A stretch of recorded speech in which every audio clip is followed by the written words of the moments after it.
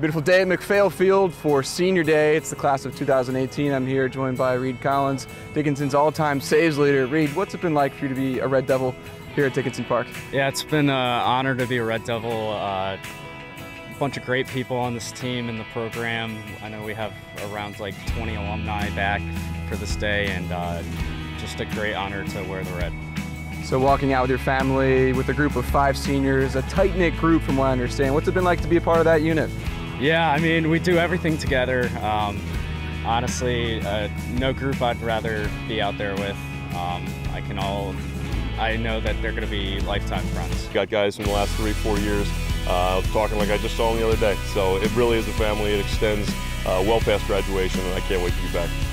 So, Goose, we'll miss you. Alex, what are going to be the big takeaways, and what would you like to say to the future of Red Devil Nation, players coming in that might wear 17 after you?